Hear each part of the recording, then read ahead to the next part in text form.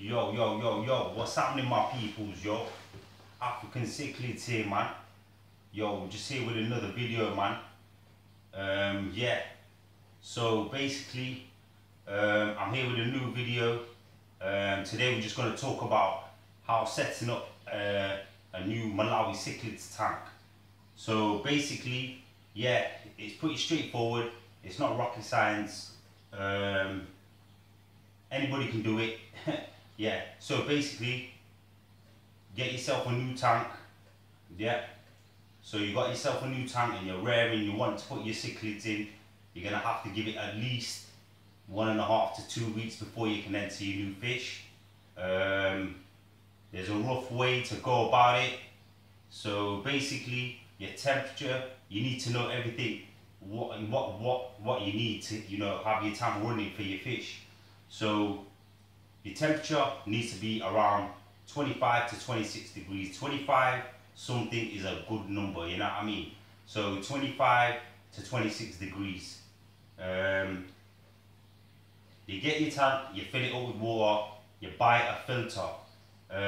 You buy a filter, internal and external, whatever tickles your fancy, you know what I mean? And whatever fits your budget, you know what I'm saying? So yeah, so you get your filter, you've added your water, your heater needs to be around 25 to 26 degrees. And basically you also need an internal thermometer. Don't use the external ones. The external ones are just a waste of money. They only read the outside of the tank, really. Internal thermometer you need, because your heater power is dependent on what tank size you've got. So if you've got a small tank, a 50 watt heater, 100 watt heater, 150 watt heater might do it. As soon as you go into tanks like 4 foot plus, you need a 200, 250, 300, maybe 500 watt heater. So yeah, so don't just go on the dial. You got a dial on the heaters, and you twist them round. Yeah, some people just think, yeah, I'll go on 26, put it in my tank, yeah, that should be fine. And they've got a small tank with an extra powerful heater, which is overheating that tank. The only way you can double check that is with your internal thermometer to check your correct temperature of the tank. So make sure you use your internal thermometer, make sure you use one. So you've got your heater, you've got your water in the tank, and you've got your filter running. So now you need to check your water. You need to check the pH of your water. So the pH, I'm lucky, my pH comes around 7.7.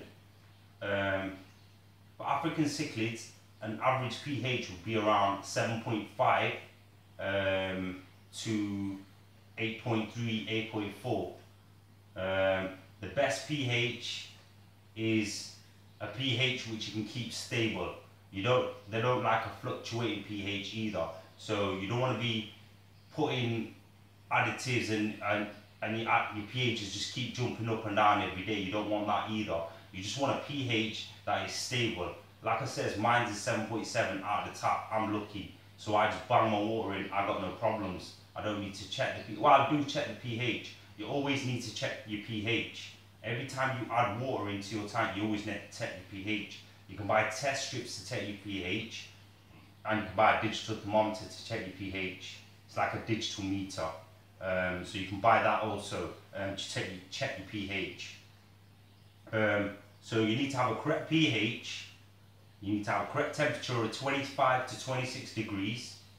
You need a good filter, a decent filter. Yeah, and you need to be adding prime. A prime is a dechlorinator which takes the chlorine out of the tap water, which makes the tap water safe for fish. So basically, I've used many products, I've used many dechlorinators, but I've checked and double checked. Prime is probably the best one for an average everyday fish keeper, you know what I'm saying, yeah? So prime is a good thing for setting up when you've got adding new fish, or for setting up a new tank, that's fine to use. I use it myself. I've listed it down below, so if anybody needs to buy it, just click down below, it'll take you straight to the link. Just buy it if you need it or want to check it out, do you know what I'm saying? So yeah, so you've got your priming, you've got your filter running, you've got your tank temperature at 25 to 26 degrees, you've checked your pH, that's fine. You need to leave your tank running out for at least on average 5 to 7 days. Just leave your tank running. Leave it running for at least 5 to 7 days. After about 5 to 7 days, you're ready to add some fish. So you don't want to just jump into the gun and just start buying loads of fish and then put them in, and the next morning you wake up and they're all dead, you know what I'm saying? So you don't want to do that. So basically what you want to do is you want to go and buy around 2 fish, I'd say small size, about 1 or 2 inch, put them in your tank, and basically just see how they get on. Give them at least 4 or 5 days, I'd say. Give them at least 4 or 5 days and see how they get on. So you've given them fish about 4 to 5 days. If they seem alright, you know what I mean, they seem like there's no problem or anything, then what you need to do is you're ready, man. You know what I mean? You don't need to do nothing. You just need to go out there and buy some fish. So basically, go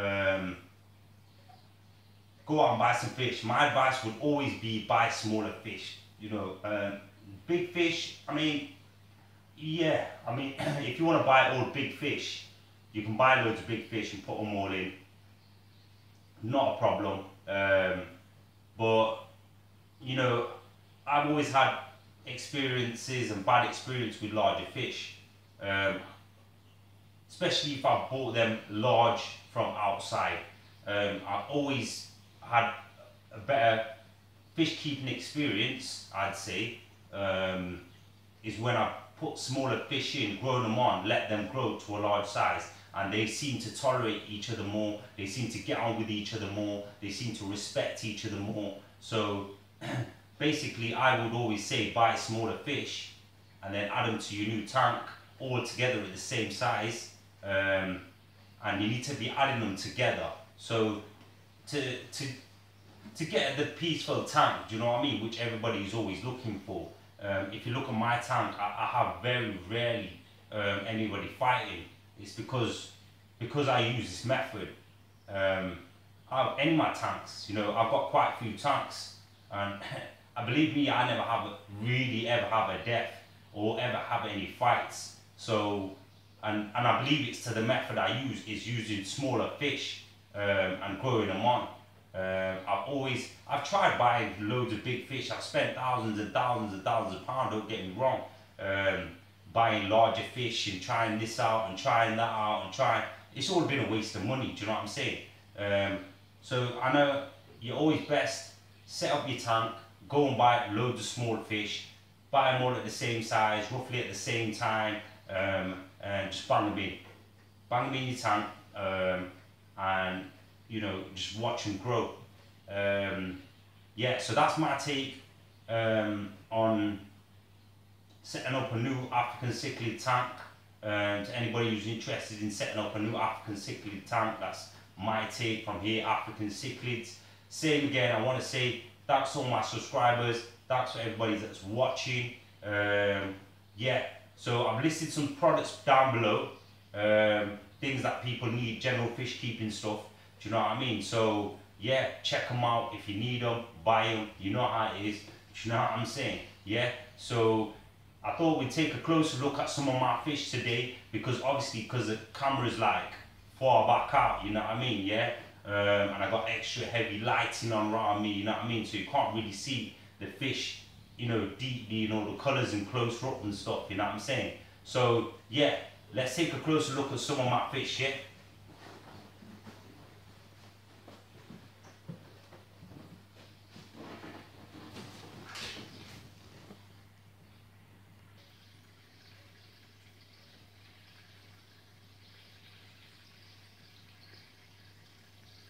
So yeah. So that's one of my sunshine peacocks coming on there. So you can see it there, one of my sunshine peacocks.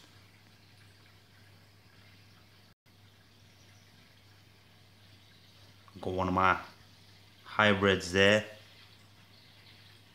That's actually a Venustus hybrid.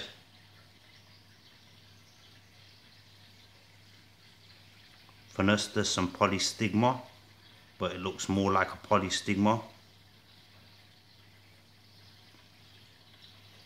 There's my blue dolphin over there. Another looking like a sunshine maybe.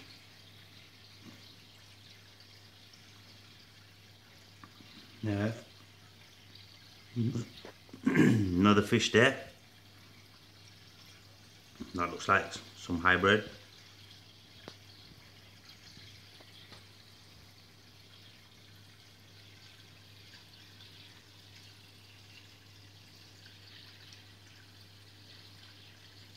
That looks like a sunshine peacock there. So we've got the Taiwan reef here.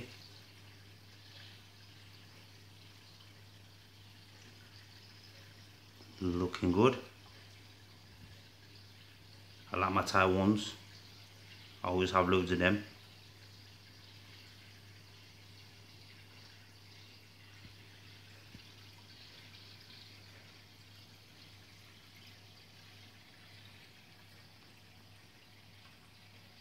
Red shoulder peacock.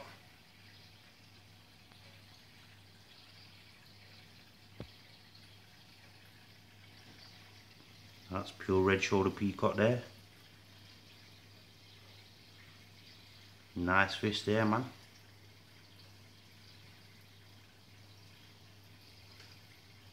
Look at him just standing there for the camera, man. My fish are like that, they're show off fishes, man. That just stand in front of the camera. I don't kind of have to chase them around. A lot of people have to chase their fish around, but I kind of don't. Look, he's just sitting there showing off.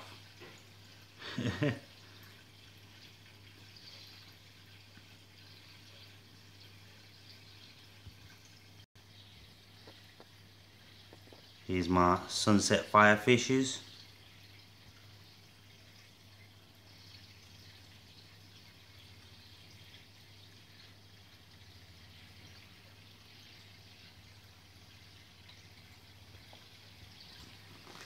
You can see a lot of them getting the blue faces in, but can't exactly tell what they are until they get a bit more colour in.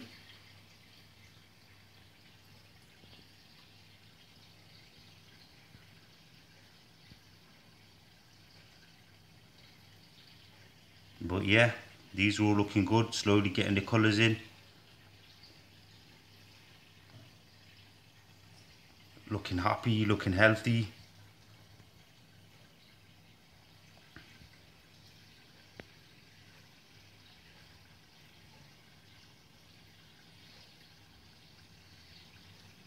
Yeah, this one's looking good. It's another peacock. I'm not going to exactly name them all now because, you know, they're still colouring up. So I don't want to be wrong.